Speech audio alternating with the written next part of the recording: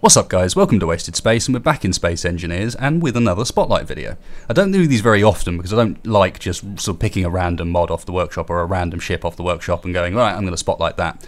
But I do quite like getting a chance to show off some of your guys' creations, especially when it's something really cool and something that I know has been a lot of work. So what we have for you today is something from SioxerNic, who will be familiar to the longer term viewers of the channel as someone who's done, to be honest, a huge amount over the course of the channel's life. He made my logo, he did the Drone Wars on the Steam group, and he's also responsible for the script behind the pinball system that we did last week, I think it was. So he's been really helpful, great guy, talked to him a load, and I've been following along as he's been making what we have here.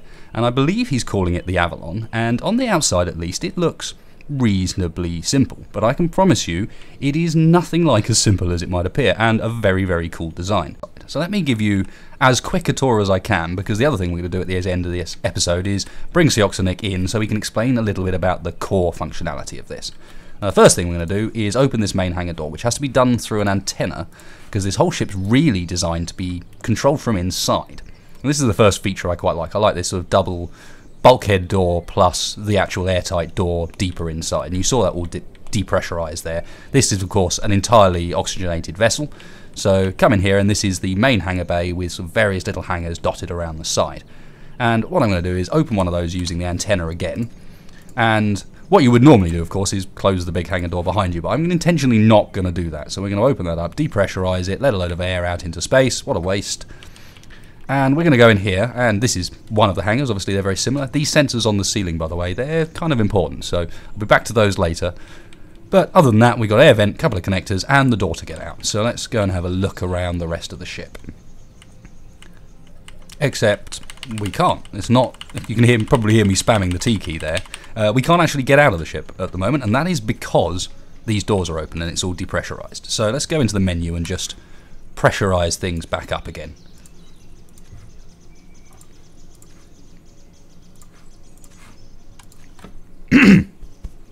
Now what I am going to do with this episode, because this is quite a complex laid out ship, and also I don't want it to be too long, I'm going to kind of cut between the rooms rather than show you the whole layout. It's a very cool laid out ship, I promise you, so I suggest you go and have a look at that side of things as well. But the real deal is what we're going to look at the end. And you can see that now that door's closed, we're allowed to get through this one. So there's this built-in safety mechanism. And here we are in sort of the corridor that skirts the outside of the ship. That's the front, this is the back, and this is where we're headed first. So the first thing we come across in the ship, the first room we come towards the rear end of the ship, is this, which is sort of a construction, refinery, oxygen production room. And I quite like the aesthetic in here. I like how he's using these conveyor tubes to look like something different, just to make the aesthetic look at it a little bit more interesting. And he's quite clearly better at picking colours than I am as well. We come through, and this is the cargo bay, so the big hangar that was at the back of the main hangar bay, with a few cargo modules in here, and again I quite like those with the connectors and the mass on them. And what we're going to do now is head more rearwards towards the back of the ship. So here we are coming into the rearmost room on the entire ship, and this is the engine room essentially. So we got these reactors, got our gyros up here as well, and then the main engines on the back of the ship. And again, I quite like how he's kind of tried to make things look like they're flowing a bit, like they're not individual objects just placed around, but part of an overall design. So that's kind of the rear end of the ship, which is a little bit more basic. Let's head back towards the front now. So as you head forwards on the ship, the first thing you find is this corridor here, this staircase, which leads up to one of a few crew quarters, which are pretty cool. And the thing I like about these crew quarters is actually just how he's managed to fit quite a few of these really quite big crew quarters in here. The use of space is really impressive. You know, nothing's wasted in this ship, everything's tucked nicely away. You've got to remember this is all conveyed up as well, and you can't really, other than where he wanted you to, like there quite clearly, see any of those. So now we're at the very front of the ship, we've passed a few crew quarters, and we're at the very sort of last couple of rooms before the bridge. So let's have a look in here, and this is kind of the server room, if you want to call it as such, and it's in two parts. So this area looked cool, but not as cool as the bit back here. And I like the fact that this is actually a lot of the stuff that's making some of the stuff on the ship work. So I really like how he's integrated it into sort of the actual aesthetic of the design too. Use these timers as a feature. I think there might be a few too many programming blocks in here, but it still looks good. And now we're coming up to the bridge. So last door before we get the staircase to the bridge, and through here is the only turret aboard the vessel, just defending the access. And you come up this staircase into what is, without a shadow of a doubt, my favourite room aboard. And this is the bridge, and it contains the one mod that he's used. So a lot of people will recognise these panels here. They are very cool. I wish I didn't have this rule about not using mods, and then I would be using those all over the place. But hey, and this room I think looks pretty amazing. I love the view through the glass. I love the layout of the consoles in here. I just generally like how it looks. And oh, I wasn't looking that way, was I? This is the real deal. And this is the bit that I'm actually going to invite SioxerNic along to try and help me explain a little bit, because this is pretty complex and damn cool. Especially, I'm sure you guys have noticed that he's managed to put my spinning logo on there just because he's a legend. So here we have SioxerNic. Say hey, man. Hi. Cool, so yeah, let's do a quick walkthrough of what is without a shadow of a doubt the coolest part of this ship, which is this menu system here. So as you can see, we actually have 4 buttons that are going to give us up, down, and then OK and back control over this menu. And the menu's got a bunch of functions in it, so let's go sort of kind of through them one by one. So starting off with the room control, as you can see, we've got a full list of every single room that's actually on the ship, and some of the corridors as well. So we're just going to go through, pick one at random. Let's not do the bridge because we're in that. Let's go with this reactor at the back. So that was the room right at the back, and you can see we've got a few options, and not just that, we've also got a little bit of information down the bottom that sometimes gets hidden by the control panel. But yeah, some of those are a bit obvious, and some of those are a bit less obvious. So room lockdown, SioxerNic, what are we talking about there? It basically turns off, it closes all the doors and then turns them off, so you can't go through. It basically just locks the room down. Okay, so I guess that could be used when you've got a breach, or vice versa, when you want to keep someone in a location you don't want him to get away. In fact, yeah, basically. That's pretty vicious. You could lock someone down and then, as you can see, we've got a depressurize option. So we could lock someone in a room and then depressurize that room to kill them. I don't think that was why it was built or what it was intended for, but a possible one. And then, as you can see, if we also hit depressurize on here, we've got an atmosphere reading at the bottom. So that's going to slowly drop as that room gets depressurized by the air vent in there. That's cool on its own, but not quite as cool as the bit that it's connected to. So on the left here, we have a big old screen, and it's representing the ship. Now, I have no idea how this is made. I'm going to get SioxerNic to give you a brief rundown, but you can see on the back end of the ship here, we've now got that room that we've just depressurized, marked with these P's. Basically means that that's a pressurized environment, but there's no oxygen there. And this works for pretty much the whole ship. So, I don't know if you could briefly, in non-technical speak so I understand it, explain a little bit about how this works, because this is very, very cool. Basically, it's using an ASCII image of the whole ship, basically an image that's just made out of text. I basically just replace the different parts of the ship with specific letters. Like, for example, the main hangar is A, and I then replace that letter with whatever symbol I'm using to show the status. Okay, so you basically got a letter for each room, and then as statuses in that room change, you can go, well, vent B shows that room's depressurized, so we can update room B on the LCD. Exactly. Ah, simple and kind of clever at the same time. And I like the fact that you've managed to get it looking spot on like a layout of this ship as well. You know, knowing this perhaps a bit better than the viewers, this is a very good representation of what this ship looks like. It's basically been made through very meticulously taking some screenshots of the ship and sitting with paint and make sure that it's the smallest version of the ship I could possibly get, and then converting that into letters. Oh, very cool. And I know you had a bit of frustration with the lack of monospaced font for this, so perhaps if Keen happened to be listening or watching, please guys, let's give us a monospaced font. I know he spent quite a long time, in fact I'll let him say this because it's his story. I have spent at least 5 to 6 hours just figuring out which letters to use, which one looks good enough, testing and making sure that all the fonts have all the symbols chosen have the exact same width.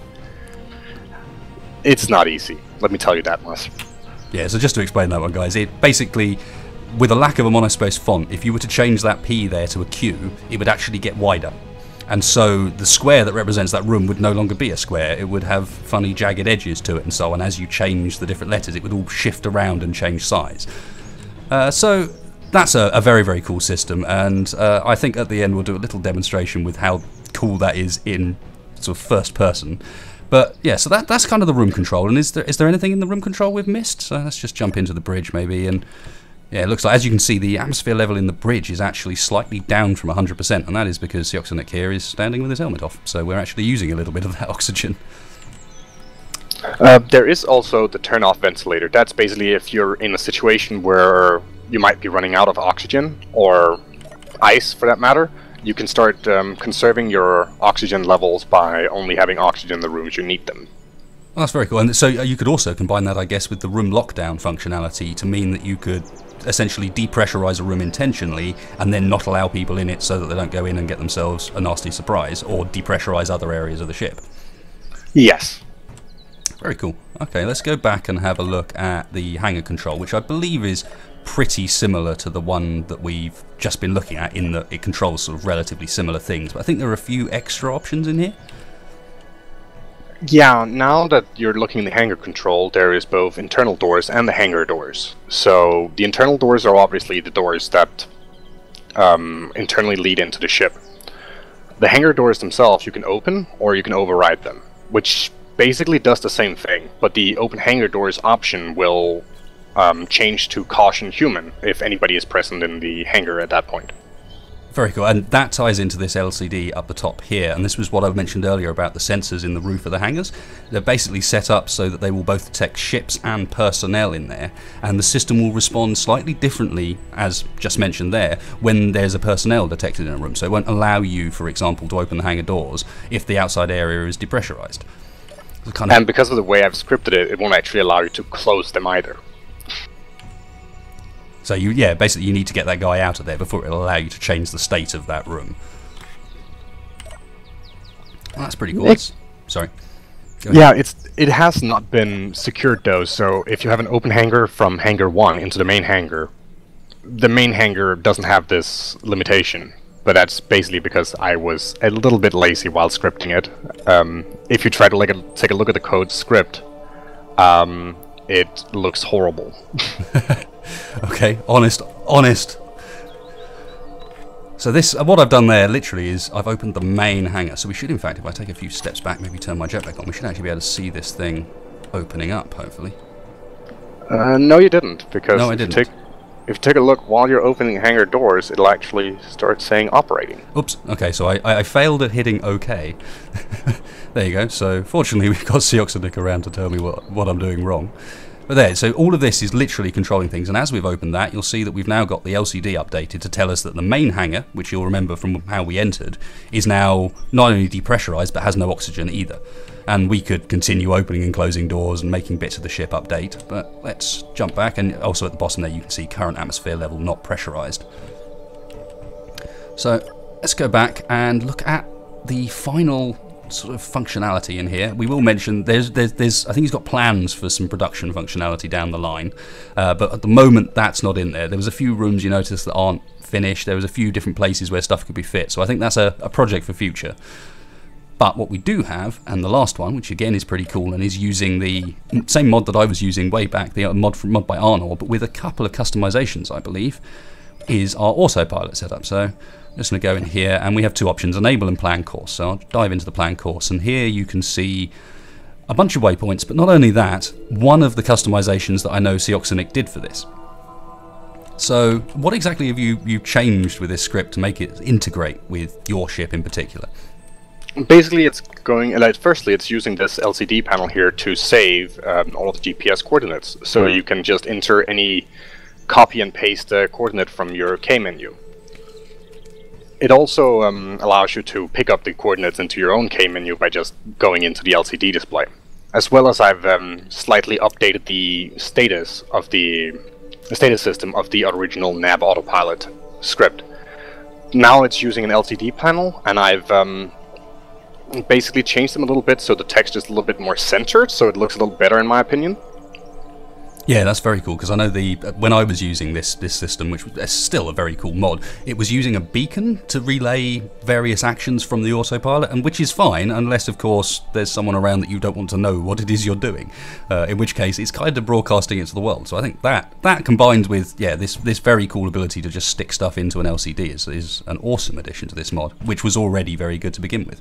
But I think there's one final thing in here, so I'll just demonstrate what this does. But you can actually go through these waypoints. Let's add a few. Let's go down and have a look. Let's go to SioxerNic's hideout and Pirate Base, of course, and then maybe.